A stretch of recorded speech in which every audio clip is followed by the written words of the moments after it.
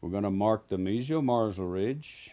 Across, we'll mark the mesial transverse marsal ridge across to the lingual. Supplemental grooves, as we marked in red, are tributaries to the developmental grooves.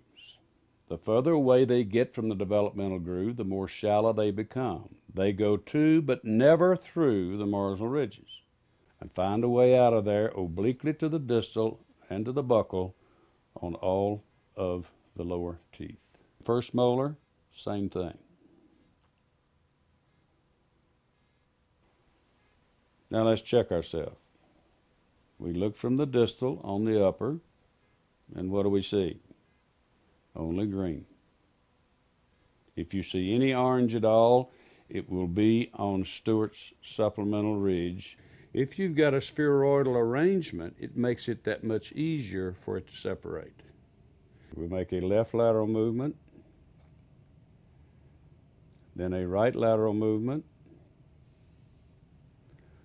and the health of the interdental papillae is directly dependent upon correct interproximal contacts, not only mesial-distally, but also occlusal-gingivally. On the additional parts of the tooth consisted from these four ridges. This in blue wax. The upper we had 2 oblique and 3 transverse, and flow this groove, lifting up gently. This is the lingual developmental divide between the 2 lingual cusps.